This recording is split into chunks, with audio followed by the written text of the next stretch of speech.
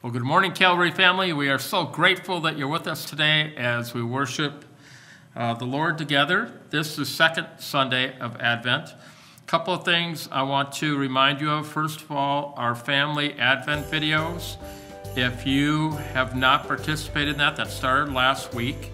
The church will be sending you an email. All you have to do is click on that and follow that. It'll bring you right to those videos, and they've been a lot of fun. Hope that you're participating. If you're not, you can still start today. So if you're not a part of our email list, just fill out I'm new, and we'll get your email address and then be able to fire that email out to you, and you can participate in the family Christmas Advent video series. And then coming up on the 17th, I guess it is, Thursday the 17th, and then the 18th of December here, we are looking for some folks to partner with our Compassion Committee. We are putting together 100 fruit baskets and boxes that have some other special gifts in them as well. We're looking to assemble those on Thursday the 17th, and then we're actually looking to start delivering those on the afternoon of the 17th and possibly on the morning of the 19th, depending upon how many volunteers we have. What we would ask of our volunteers is we have two different groups we're looking for. We're looking for one group that would be willing to social distance with masks and assemble these boxes and these baskets. And that would be on the morning of Thursday the 17th. And then we're looking for 25 volunteers who would be willing to deliver baskets and boxes, 4 each. So if we have 125 volunteers, take 4 boxes or baskets and bless some folks that we already have on a list here as a church, but some that you might have on a list of people that you say, you know what, these people have gone through a tough year. This has been, especially for all of us, a real difficult 7, 8, 9 months with this whole COVID situation. We would love to bless a family with a basket, with a box. If you know of a family, if you would like to participate in that, we would love to have you help volunteer. And what we're going to do is send out a little link on email. And once again, if you click on that link, that'll direct you to a spot on our website where you can fill out whether you'd like to volunteer to assemble baskets and boxes, or whether you would like to help deliver them, or you might want to do both. So we have information that we'll be sending out for you about that. But during this time of year, we think so much about others, we think so much about giving. And this is a great way for you to participate, to get out, to do something that's going to bring encouragement and hope to other people, which is really kind of all the spirit of the season anyway. So if you'd like to participate, we'll be sending those links out for you, and you can just follow those links. So, well, this is the second Sunday of Advent, and today we light the prophecy candle. And I'm reading out of Isaiah 40, starting in the 3rd verse. Listen, it's a voice of someone shouting, clear the way through the wilderness for the Lord. Make a straight highway through the wasteland for our God. Fill in the valleys, level the mountains and hills, straighten the curves, and smooth out the rough places. Then the glory of the Lord will be revealed, and all people will see it together. The Lord has spoken. Let's continue to worship together this morning.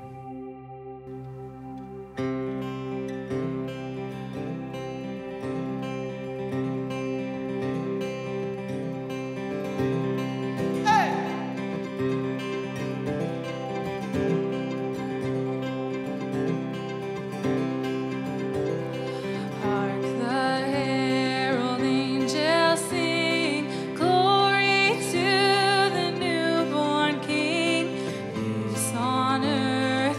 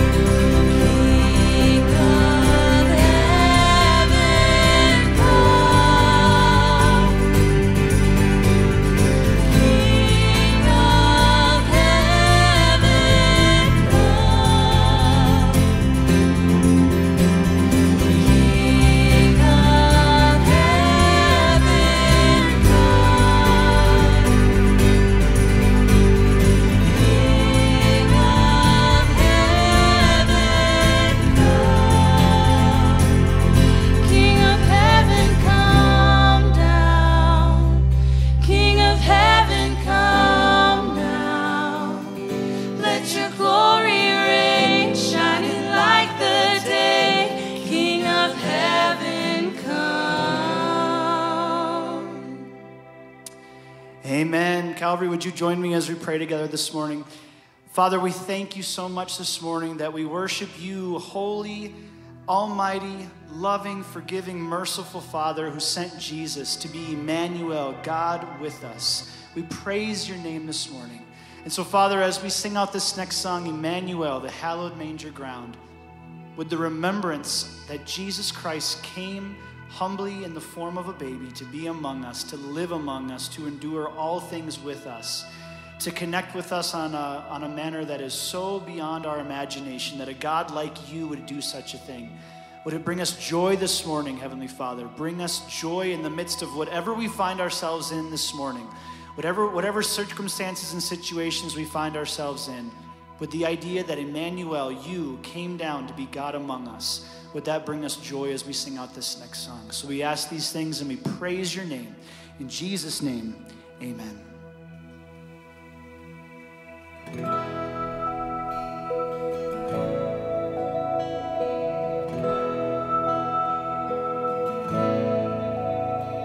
What hope we hold this starlit night. A king is born in Bethlehem. Our journey long, we seek the light that leads to the hallowed manger ground. What fear we felt in the silent age, 400 years can he be found, but broken by a baby's cry, rejoice in the hallowed manger ground.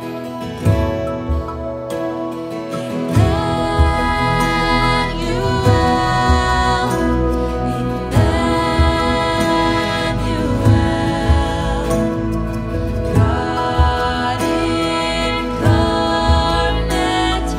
here to dwell. Emmanuel,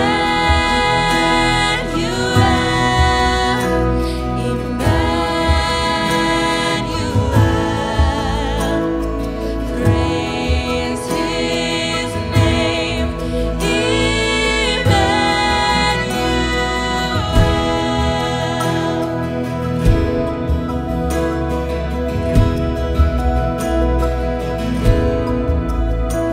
the Son of God here born to bleed, a crown of thorns would pierce his brow, and we have held this offering, exalted now the King of Kings.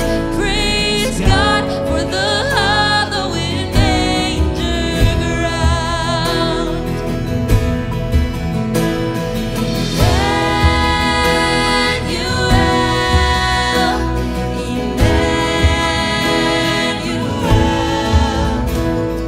God incarnate,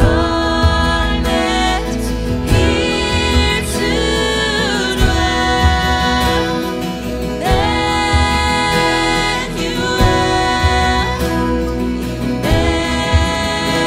Emmanuel, praise his name,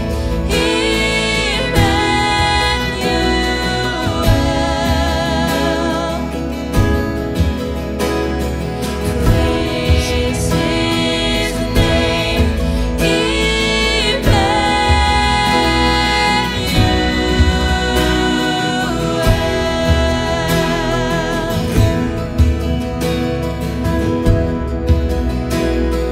name, oh, praise his name, oh,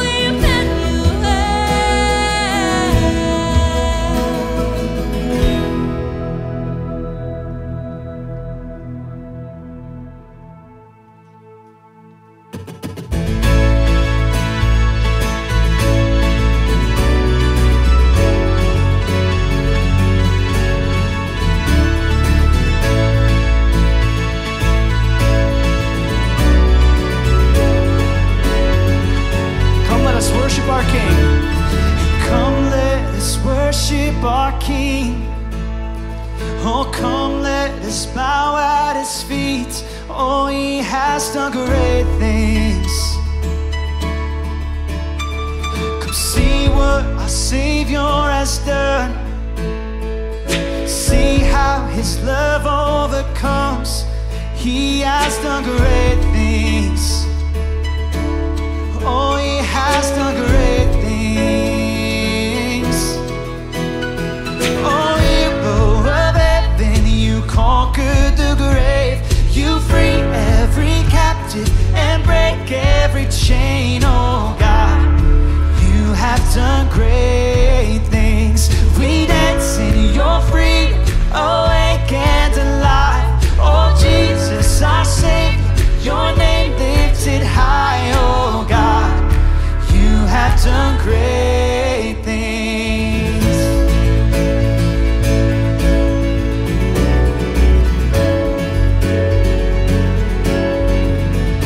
You've been faithful through every storm. You'll be faithful forevermore. Oh, you have done great things. And I know you will do it again.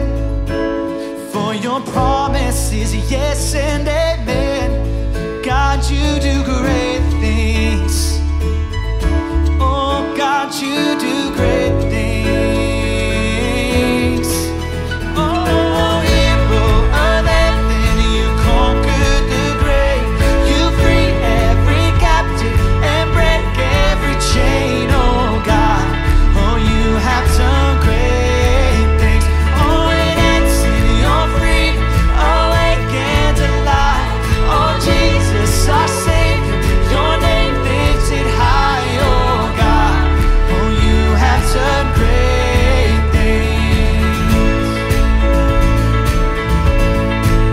Oh, and hallelujah, God, above it all. Hallelujah, God, unshakable. Hallelujah, you have done great things. Oh, and hallelujah, God, above it all. Hallelujah, God, unshakable. Hallelujah, you have done great things. You've done great things. Oh, hero of heaven, you conquered the grave. You free every captive and break every chain. Oh God, oh, you have done great things. Oh, we dance in your freedom, awake and alive. Oh Jesus, our Savior, your name lifted high. Oh God, oh, you have done great things. You have done great things. Oh God, you do great things. And whoa, oh God, you do great things. Whoa.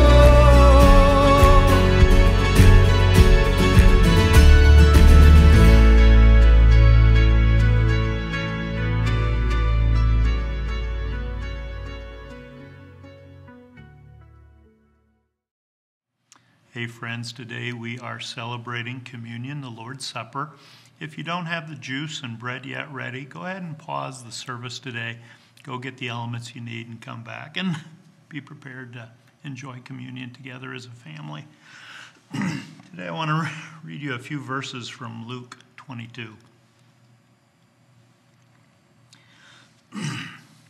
Jesus and the apostles sat down together at a table. Jesus said, "I've been eager to eat this Passover meal with you before my suffering begins.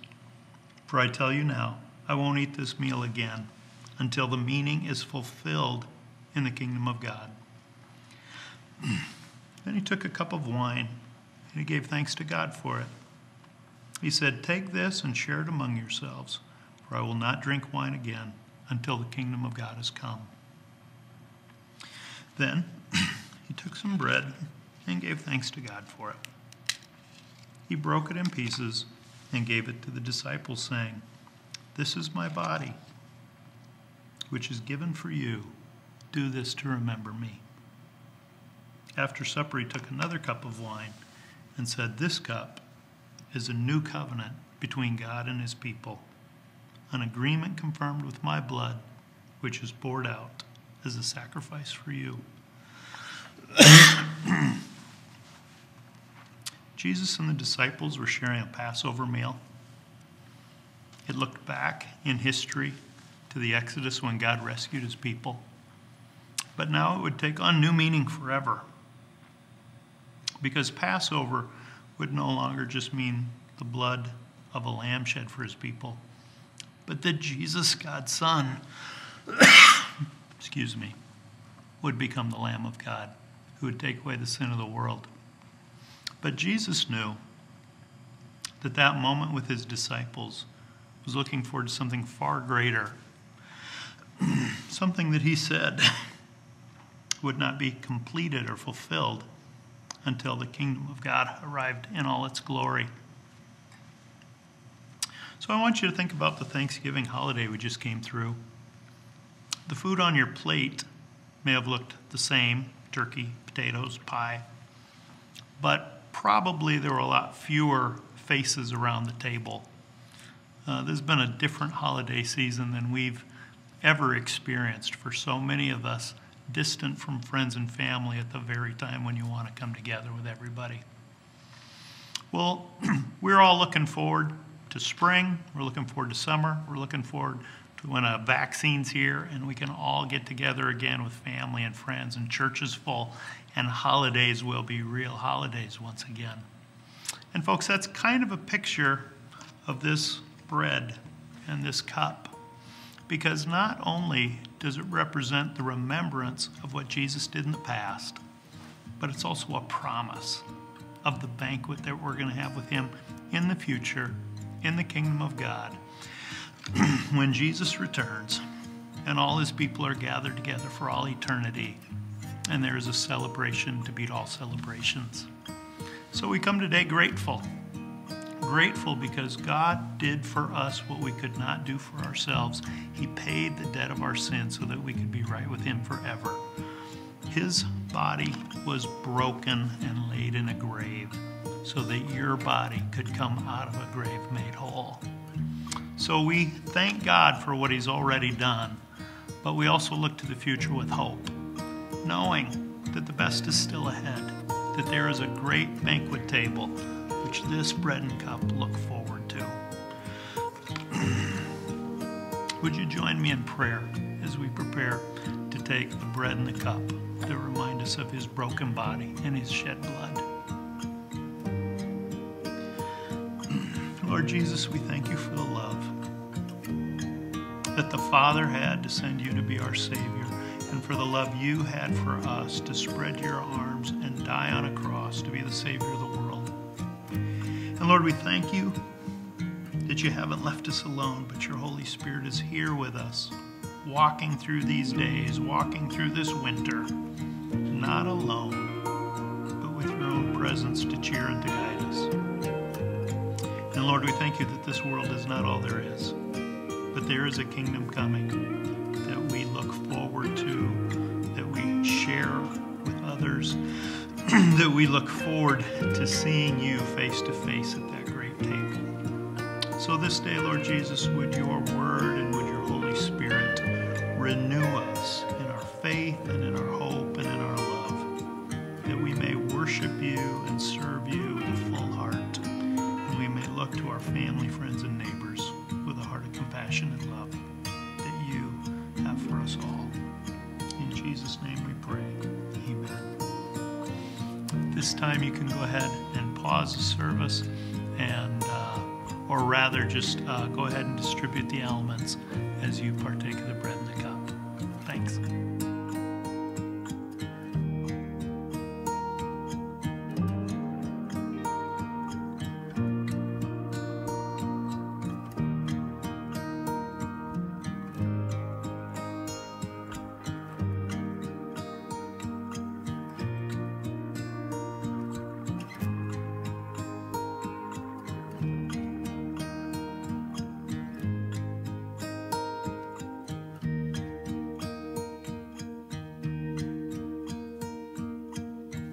As we prepare to take our offering here today in the building, we want to thank you that have been so faithful in giving online and those who have sent in checks to the ministry of Calvary Church. Thank you so much. Continue to pray for us.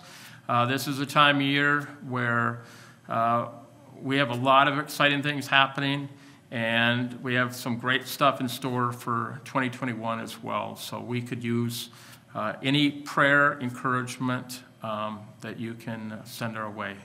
Let's pray together this morning. Heavenly Father, we thank you for this day and thank you for the opportunity that we have to gather online and gather as a church family here in the building to worship you. One of the greatest joys we have is worship of our God. And Lord, we look for the day when we can all gather together to do that all in one place. We know that during this COVID season, which just continues to just seems like it just lags on, Lord. We look forward to being back together, but many of us cannot for health reasons. But thank you for this opportunity that we have to gather even online. And thank you for those that are able to tune in from other places outside of our community. Lord, we pray a blessing upon them today. Thank you that we can worship you.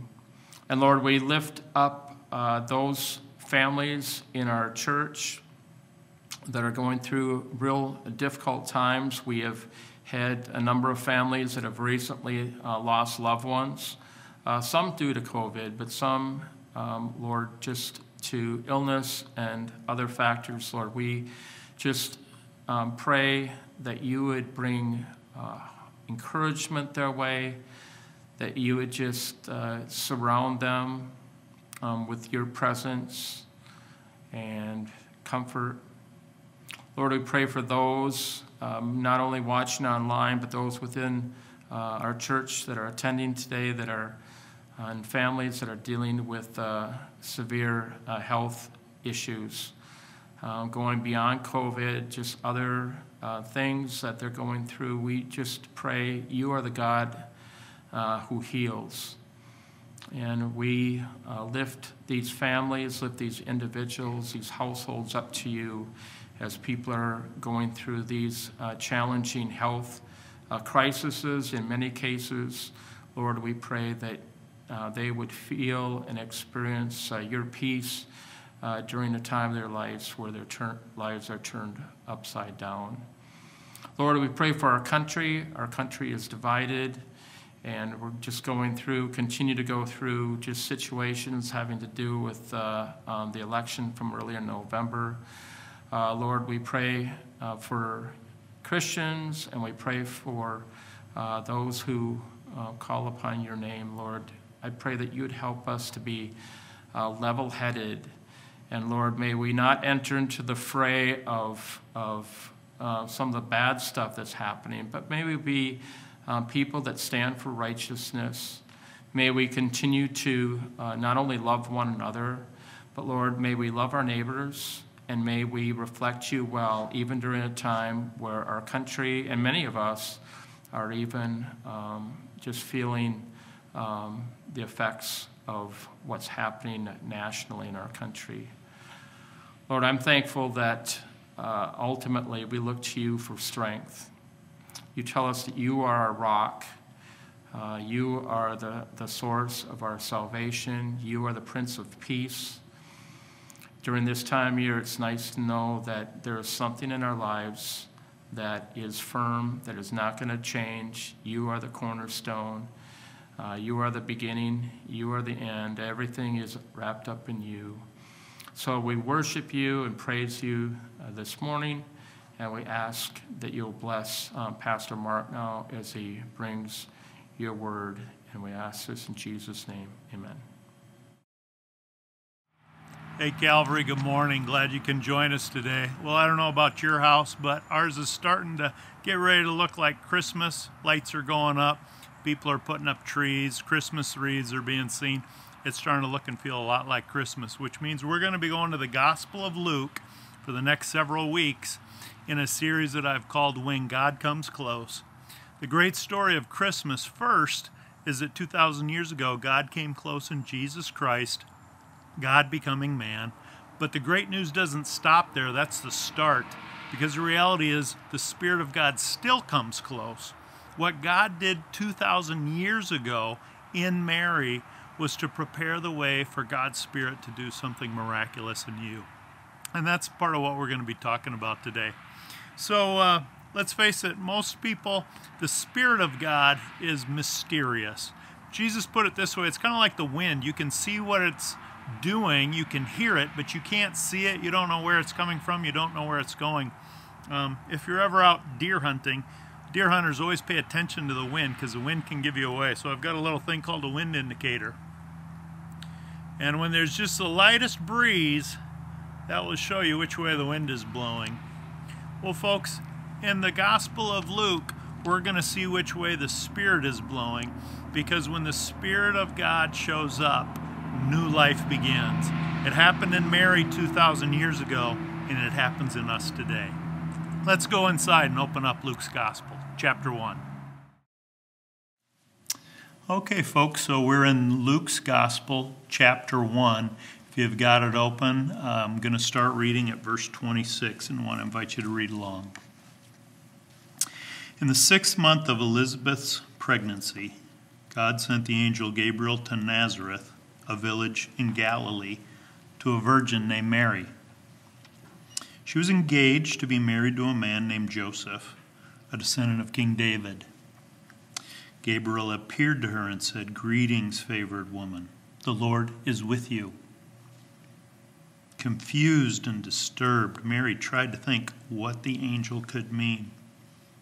"Don't be afraid, Mary," the angel told her, "for you have found favor with God. You will conceive and give birth to a son, and you will name him Jesus.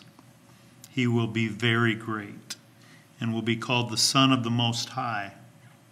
The Lord God will give him the throne of his ancestor David, and he will reign over Israel forever. His kingdom will never end." Mary asked the angel, "But how can this happen? I am a virgin." The angel replied, "The Holy Spirit will come upon you. The power of the Most High will overshadow you. So the baby to be born will be holy, and he will be called the Son of God. What's more, your relative Elizabeth has become pregnant in her old age. People used to say she was barren, but she has conceived a son and is now in her 6th month. For nothing is impossible with God."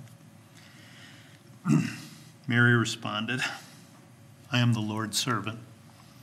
May everything you have said about me come true." And then the angel left her. Let's pray.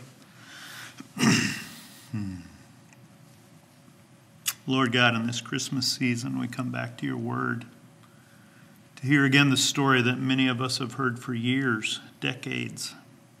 Some of us, since we have been little children, we have heard the great news of the birth of your Son, our Savior.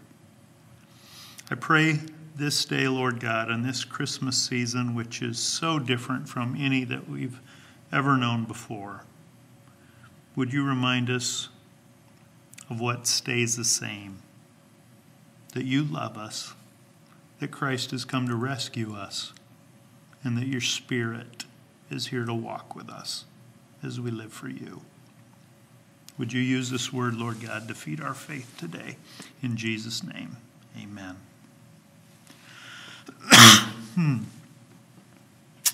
So this series is called When God Comes Close.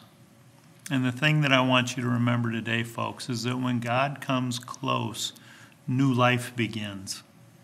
It happened in Mary 2,000 years ago. God was about to do something in the world unlike anything he had ever done before. And when God came close to Mary through the Holy Spirit, the Christ child was conceived in her womb, really a new creation, a new start for humanity. And that same Holy Spirit who did a miraculous work in Mary 2,000 years ago, that Holy Spirit is here with us today. to do a miraculous work in us. So today I want to talk to you about 3 miracles, 3 mysteries. God coming close in Mary, God coming close in Jesus, and God coming close in us by the Holy Spirit. First, Mary. It is a mystery, and she might not seem like miracle material. Ordinary girl, small town with a bad reputation, out in kind of a backwater community far from the limelight of the world. We don't know much about her life other than it seemed exceedingly ordinary. Poor family, little education, very limited hopes for the future. But there was a bright spot. She was engaged. She was looking forward to a wedding. No doubt she was eager to start a new home with Joseph and begin a family. But she's exceedingly ordinary. Ordinary hopes, ordinary problems. For her life, a good day was a day when you had enough food to eat and nobody was there to put you in danger. And yet, God's eye was on this young woman to do in her a miracle unlike anything the world had ever seen. Because the Jewish people had been waiting for centuries for God to fulfill his promise and send a Messiah. And Mary was chosen by God to be the mother through whom the Savior would come. God says that you will call his name Jesus. That name means salvation. That he will be from the line of David, descendant of royalty, heir to a throne, but not just a throne like the world knows, a kingdom that would never end. And something that has never been done before. A child conceived without a human father. Luke, who writes the gospel, is a doctor. And no doubt he had seen many babies brought into the world, and no doubt he had visited many mothers in their time of need. But as Luke tells this story, he tells of a birth unlike any that has ever happened in history. So Mary has a very simple question. How? I am a virgin. I'm engaged. I will be married, but she had not been with a man. Hear the Lord's answer from the angel. The Holy Spirit will come on you. The power of the Most High will overshadow you. The baby will be holy and called the Son of God. So this is where the Holy Spirit comes close to Mary. We first meet the Spirit of God on the first line of the Bible. Genesis begins with these words. In the beginning, God created the heavens and the earth was formless and void, and darkness covered the deep waters, and the Spirit of God was hovering over the surface of the water. That's the same picture that we have of Mary. God's Spirit hovering over her, creating new life, a new creation, something that God had never done before. God entering the world, taking on human flesh. The same picture is given to us in Exodus, where God has a tabernacle, a tent, where he meets with his people, and the Spirit of God hovers over that tabernacle, the presence of God. And here, God has come to meet with his people in a brand new way. It's the Spirit of God who does a miracle in Mary that will change not only her life, but will change the course of human history. So that brings us to the second miracle.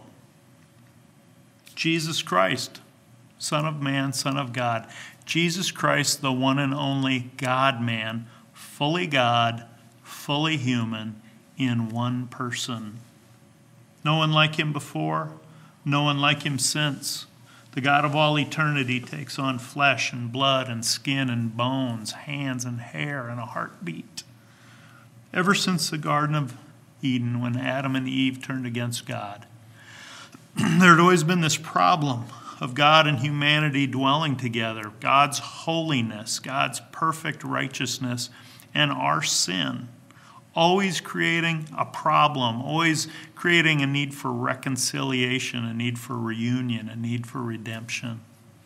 Well, here in the person of Jesus Christ, God and humanity are united together for eternity in the person of Jesus Christ, God's Son, born of a woman. Nothing else like this, the virgin birth, a conception without a human earthly father. So in these miracles in Mary and in Jesus, they have a couple things in common. First, they're both invisible. Mary did not walk around with a glowing halo. The neighbors didn't know what had happened. There was no way she could explain this to her family. All they would notice was that she would become pregnant, and her belly would grow, and eyebrows would raise, and people would have a lot of questions. And Mary only had one soul in all the earth that she could tell. What would her parents think? What would the neighbors think? What would Joseph do? All this was cloaked in questions and worry, and yet God had done in her a miracle that she believed and knew was true, but the rest of the world could not see. So also with Jesus, when he was born, there was no glowing halo around his head like in a medieval artwork. If you would have looked in on the baby Jesus, you would have seen a child eating, sleeping, crying, repeat, do-over. You could have watched him grow as a boy. He would have blended in with the other kids. You would have seen him as a teenager becoming a man, learning how to do his father's work, eating supper at night, going to bed in the morning, getting up and doing it all over. Frankly, you could have walked by him every day and you wouldn't have known anything was different. The miracle that God did was invisible. It was also disruptive. Mary's life was turned upside down. All of a sudden, she was a target of shame, people thinking that she had been unfaithful to Joseph troubled. Whatever her plans for a normal life looked like, the miracle of God turned it upside down. So also with Jesus. When Jesus did finally reveal himself to the world in his public ministry of message and miracles, it was disruptive for his family, for his community, for his entire nation, for the whole world. Some look at Christ and they see in him the Savior of the world, the Son of God. Others find in him a scandal and a stumbling block. And as Jesus was disruptive in Israel 2,000 years ago, Jesus is still disruptive today, because in Christ, God has shown up and walked into a broken world, and some look to him for help and hope, and others turn their back on him and walk away. So it was invisible, it was disruptive, but third, both had a glorious end. Mary may have had challenges like she never could have imagined. I mean, how do you prepare to raise a son of God? And yet, if you read on a little further, she has a song to sing. She will praise God because God has been good to her. And she says, all generations will call her blessed. As disruptive as this was, God had a glorious plan for Mary. And so also with Christ. While the disruption of Jesus might lead to the cross, it is the cross that led to the resurrection. It is Jesus who said that he would bring glory to the Father and the Father would glorify him. And it is Jesus who opens up to us glory, a new way to live for God, a new way to have peace with God, a new power to live for God. So in Jesus, God in the flesh, a miracle happened that was at first invisible. It was certainly disruptive, but the end of it is glory. So that brings us really to our third mystery, our third miracle, and that is the work of the Holy Spirit in us, because God still comes close. The Bible says that God is Father and Son and Holy Spirit. The Father, in love for the world, gave the Son. The Son, fulfilling the Father's plan, gives the Holy Spirit. And what the Holy Spirit wants to do in you is give you back to the Father as a new son or daughter in Christ. Of all the four gospel writers, Luke is unique in that he was the one who never met Jesus in the flesh. He knew Christ in the same way we do, through the work of the Holy Spirit. He was a Gentile, not Jewish. He didn't grow up in Israel. He grew up in Antioch. That was a Syrian city. When he tells the story of Jesus, he's not telling what he saw. He is telling what he heard, what he investigated, the witnesses that he interviewed who were there with Jesus. When we go from Luke's first book, the Gospel, to the book of Acts, the second part, Luke shows up around Acts chapter 16 when all of a sudden Luke starts writing about we and us. We set sail. We arrived. We departed. Luke became a traveling companion of the Apostle Paul and a missionary on his journeys, but we have no idea who first introduced Luke to the good news of Jesus Christ, that God loved him, that he had sent Christ to be a Savior, and Luke had experienced a new birth in the Holy Spirit by putting his faith in Jesus Christ. So it's no wonder that of all the gospel writers, Luke has a very high interest in the work of the Holy Spirit because he was a man who had come to know Christ through the Spirit and was moved to put that story down, motivated by the Spirit, energized by the Spirit. When we get to Acts chapter 24, Luke and Paul and the others spend 2 years in a city called Caesarea. It's on the coastline of Israel. Paul was under arrest. Luke and other friends were taking care of him. Paul needed some taken care of, and Luke happened to be a doctor. But it was in that 2-year time frame that Luke had opportunity to visit with those who lived in Israel when Jesus was there. He had opportunity to interview the eyewitnesses, probably had opportunity to sit down and hear the stories of Jesus' own family members, people like James and his brothers. Out of that, Luke writes the story of the gospel of Christ, not only so that we can know that God came close 2,000 years ago in the person of Jesus, but that we can know that God still comes close by the Holy Spirit. In Luke chapter 11, Jesus teaches on prayer, and he says that God is a good Father who gives good gifts, and the greatest gift God the Father can give you is a gift of the Holy Spirit. And Jesus says that the Father gives the Holy Spirit to whomever asks. In John chapter 3, Jesus is talking to a very religious man named Nicodemus who had a lot of information about God and a lot of religious experience and tradition in his past. But Jesus said he needed something new, something that only God could do for him. He needed a new birth, a birth from above, a birth by the Holy Spirit. Nicodemus found it confusing, and Jesus said that it is as simple as putting our faith in Jesus Christ. And when we trust Jesus to be our Savior and Lord, his gift is the Holy Spirit who brings us into a new birth relationship with God.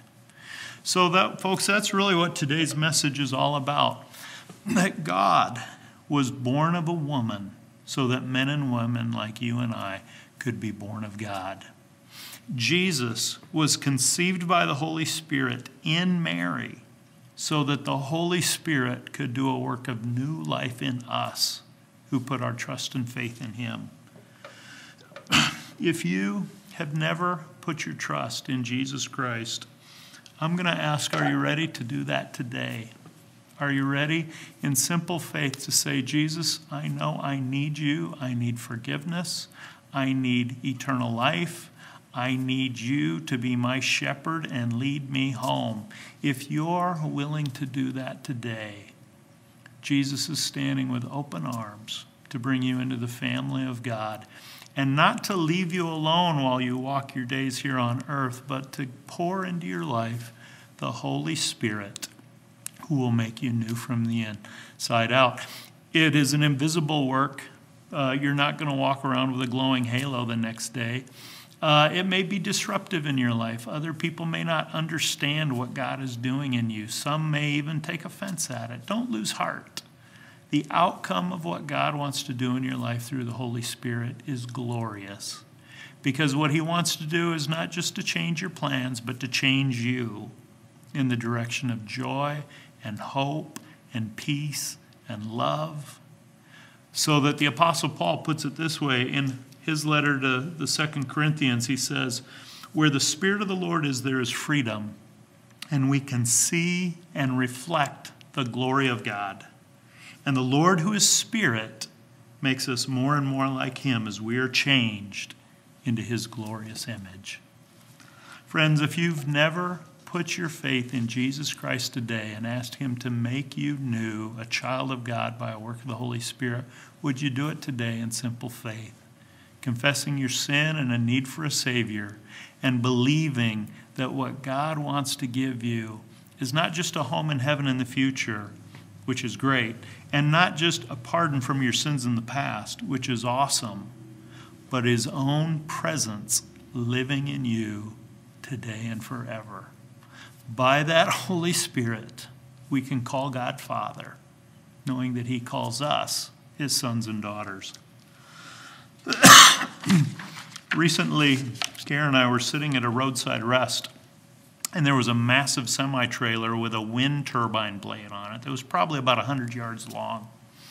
And it's fascinating to drive past those fields of wind turbines, thinking those huge machines are being moved by a breeze that moves across the prairie, and how much energy and electricity is generated by that invisible force moving every day across the prairie. But you know what? For me, the most important breeze is not what's blowing out there on the prairie. It's not what's moving wind turbines. The most important breeze in my life is what's going on right inside my own two lungs. Now, if you've watched me preach, you know I cough these days. The truth is, I've been doctoring quite a while for asthma. So here's the breath that really matters to me. It's called a nebulizer. I always told my kids not to vape, and now I find myself vaping albuterol. Why? Because the breeze that every one of us need every day, every hour, every minute, is not just the breeze that blows out across the world, causes storms and moves windmills. The breeze that we need is the one that brings life and oxygen into our lungs and in our blood every moment of every day. And you know what that breeze is carrying for me? Medicine. Because I've got a problem on the inside. I've got a problem that I can't fix. But hope is on the way, because there is a doctor and a medicine and a treatment, and behind all that, a good God who is a healer. And in the meantime, the breeze that I need in my life is not simply the oxygen that we all need physically every day, as important as that is. Ultimately, the breeze that I need in my life is the breeze, the wind of the Spirit of God, the breath of God. The same breath of God that inspired the Scriptures will live in us. The same Spirit who hovered over the waters in the beginning is hovering over us. The same Spirit who dwelt in the tabernacle with Israel long ago, that Spirit of God wants to tabernacle with us. The place that God wants to live these days, folks, is not in a temple far away built by human hands. You are the temple where the Spirit of God wants to live. So 2,000 years ago, God was born of a woman so that today men and women like you and I can be born of God. Folks, that work is done in the name of Jesus and in the power of the Holy Spirit. And if you've never received that gift for yourself, I'm going to invite you to pray with me right now and ask the Lord to give you the new birth. Father in heaven, I thank you that in your love for the world, you gave Jesus to be our Savior, to bear the sin of the world and gift us with his righteousness. And Lord Jesus, I thank you that your gift is not only to be pardoned from sin, but a new life, a new relationship with God through the Holy Spirit. Lord Jesus, would you take me now, who I am, where I am, what I am, and would you make me yours, and would you make me new? would you fill me with the gift of the Holy Spirit so that I know that God is my Father, and I know that I am God's child, and I know that you are at work in my life, in these circumstances, through these problems. You are at work conforming us to the glorious image of Jesus Christ. Lord, would you give me all that you desire and make me all that you want. In Jesus' name, amen. Thanks for joining us today. We're going to have a closing song, and I'm going to have a few directions for you as we wrap up today.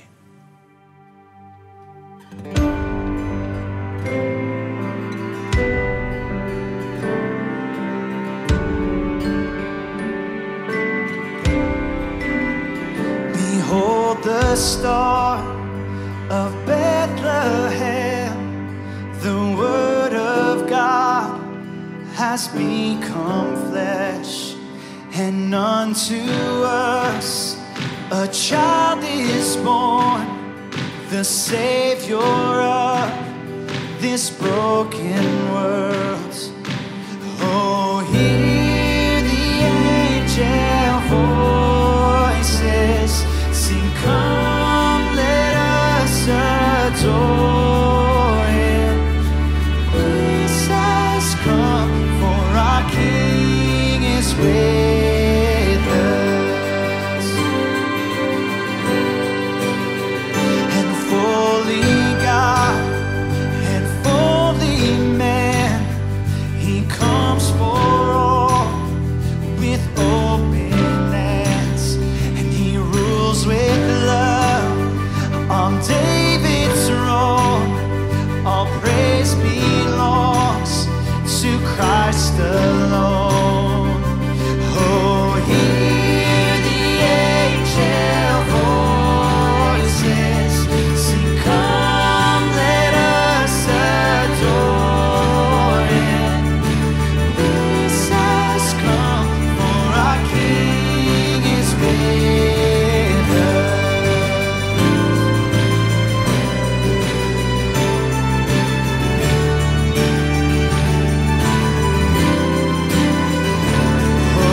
Holy, holy, holy, oh Jesus, we adore Thee.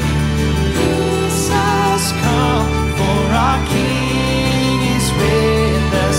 Come, let us adore Him. Oh, come, let us adore Him. Oh, come, let us adore Him. Christ the Lord. Sing this out, church. Oh, come, let us adore Him. Oh, come, let us adore Him. Oh, come, let us adore Him. Christ the Lord. Oh, hear the angel voices sing, come, let us adore Him. This has come, for our King is with us. This has come, for our King is with us.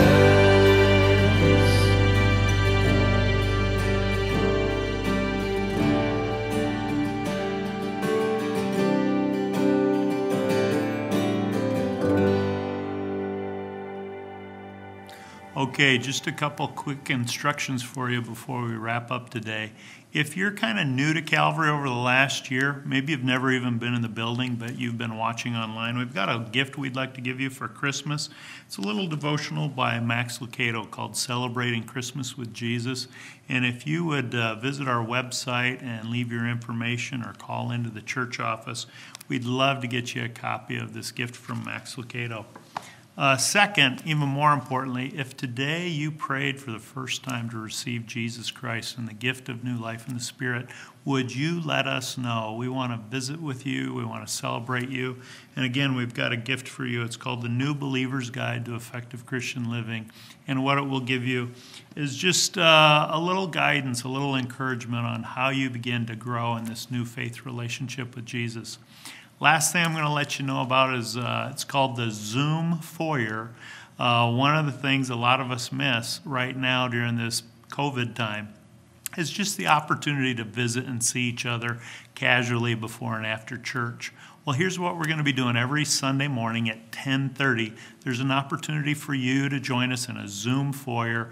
Nothing formal, but just a chance to see each other, say hello, and check up on life a little bit. So what do? You're going to go to our church website. You're going to go to the tab Online Service, and you're going to scroll down right below the video service, and you'll see a Zoom invite link there where you can just click on it, 10:30. I'll be in the Zoom Foyer until about 11 a.m., and it'd just be a chance to check in and say hi, see how you're doing, and maybe pray together if you'd like. But I want to make you aware of that. We're going to be doing it every Sunday. It's kind of a new thing as we walk through this winter season. We want to make that opportunity available. So again, thanks for joining us today. We're going to close with a benediction. Father in heaven, you are a good Father who has given us good news in Jesus Christ, and what you want to do in us through the Holy Spirit is a good work. May we simply trust you in these days of challenges and troubles and distancing, Lord. May we know that you're not distant, you're not far, but you're a God who is here with us. You're a God who has already come close. May we rest in that today. And all God's people said, amen. Amen. Have a great day.